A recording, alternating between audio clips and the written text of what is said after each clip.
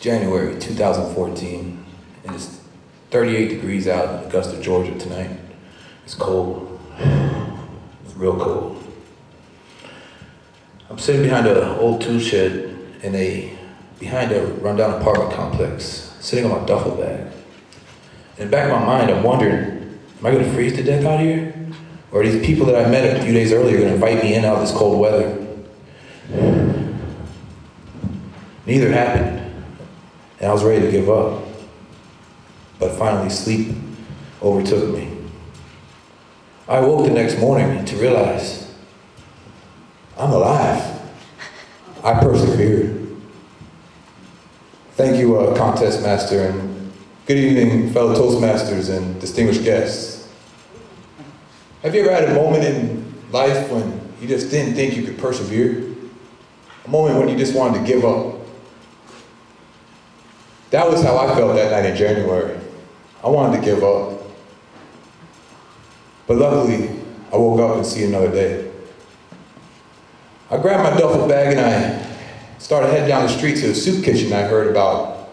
Hopefully I can make it in time for lunch, I was telling myself. And as I walked towards the soup kitchen, I started thinking about what led me to this sad circumstance in my life. It all started back in Florida when I violated house arrest. I quit my 2 jobs. I broke my lease on my apartment. And I sold the rented furniture I had. Cash that, rented furniture, I didn't own it. And I took off to Georgia because I was afraid that I would have another felony charge come against me. Now, as I arrived at the soup kitchen, I was standing in line and I noticed the diversity of people in this place, kind of like the crowd out here. There was blacks, whites, Hispanics, women, children, men, of all ages at this place.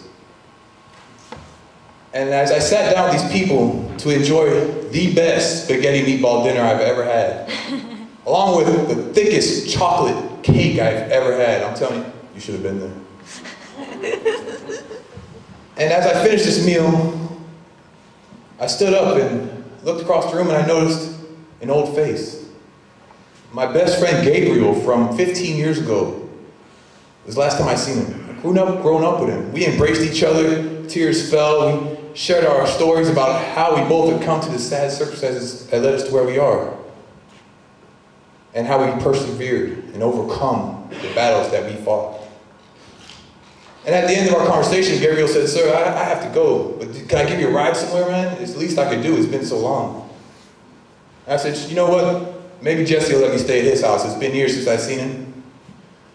So he said, "No problem." Dropped me off at Jesse's house. Luckily, he let me stay there. And that's where I spent the last few months, trying to convince my wife, who was also on probation in Florida, to come join me on the run. "I got this all under control, babe. Don't worry." "Are you sure, Eric?" "I got you." In the back of my mind, I had no idea how I would provide for my wife and even myself at the time. Well, all I knew was I wanted to be with her, and I wanted to be the man. I wanted to be her husband, her knight in shining armor. So eventually I talked her into it. She came up, and I felt the shame of bringing her there. You know, I was supposed to be the leader. And it really hit me hard for about the whole 10 months I was there. I brought my wife into this situation knowing that I had no clue what I was going to do. And we got involved in a church up there, and the church gave me a job as a cook at a restaurant, and I loved it. I got involved in the church. We became so good friends with the people at the church, helping the little kids, delivering diapers, doing all this stuff, getting closer to God at the same time as well. And over those 10 months, it started weighing in my heart that I love these people, and I'm sincere about the Lord. And I don't want to deceive these people. I don't want them to think that I'm hiding out in their crowd.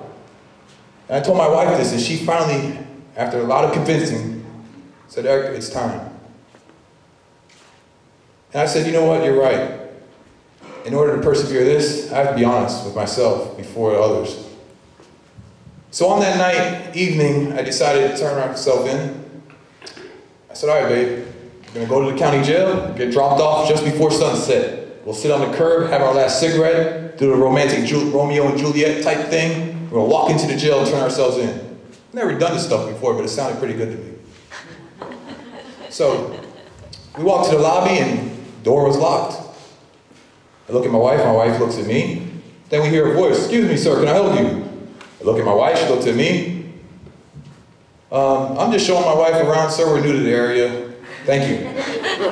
We walk off, giggling with our hearts in our throats. Go back to my friend's house, I open the door, he looks at me, I look at him, "Hey, the jail's closed." He says, "All right, man." So an hour later, we got the courage up. I said, "You know what, let's just call 911, they gotta pick us up then." So that's what we did, and in the back of that cop car would be, unbeknownst to me, the last physical contact I had with my wife. I got transferred to Florida, sentenced to 24 months in prison. I was so happy. I said, yes, I thought I was getting 10 years. I'll be home in no time, babe. 3.5 months later will be the last letter, phone call I got from my wife. She disappeared. 3 months after that, I received a letter that said, "I'm filing for divorce, Eric." I said, okay. I got to work release. I found out she was with another man. She was pregnant. I sent him a message to say, "You know what, I'm happy for you. You're still going to church, you're seeking God still. I'm sorry I was a bad leader." I am where I am right now in this point in my life, not only because of the choices I've made and the experiences I've had, but because I never quit. And that one little phrase is what kept me going all these years. Do not quit. You will never win if you quit, Eric. You will never win. Keep going. Don't matter. Just keep going. And that, my friends, is a story of a quitter that never, a winner that never quit.